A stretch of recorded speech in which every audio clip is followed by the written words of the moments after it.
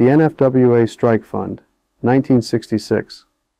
In 1966, I recruited Doug Weston of the Troubadour Club in Los Angeles to produce 2 sold-out back-to-back Joan Baez concerts at the Santa Monica Civic Auditorium and raised $60,000 for the farm worker movement.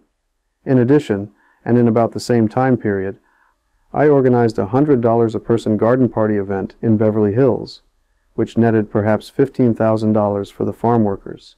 These monies were slated to be used to organize farm worker cooperatives, an assignment I had been given by Caesar when I arrived in Delano in October of 1965 to begin my full-time work for the National Farm Workers Association.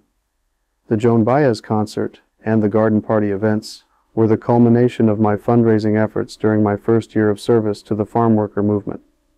At the conclusion of the garden party event, Caesar took me aside to tell me he wanted to start a strike fund for the NFWA, and would I be willing to assign the funds I had raised in Los Angeles to this purpose in exchange for taking charge of an annual grant provided by Jack Conway, head of the Industrial Union Department, through an organization with which he was affiliated, the Center for Community Change.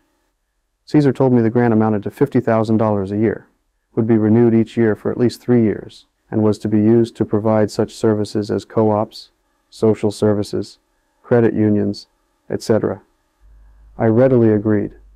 The burden of raising funds was lifted from my shoulders, and I was now free to implement many of the plans that Caesar and I had discussed throughout the year. 3 trustees, 2 ministers and a Catholic priest, were appointed to set up and oversee the new strike fund. One of the trustees was a CPA, and he took responsibility for filing the annual reporting forms with the IRS.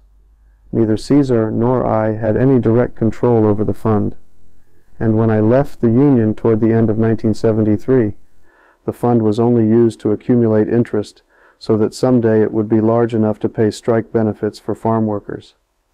As late as 1978, I had reason to believe the fund was still being held in trusteeship, but I cannot say for certain.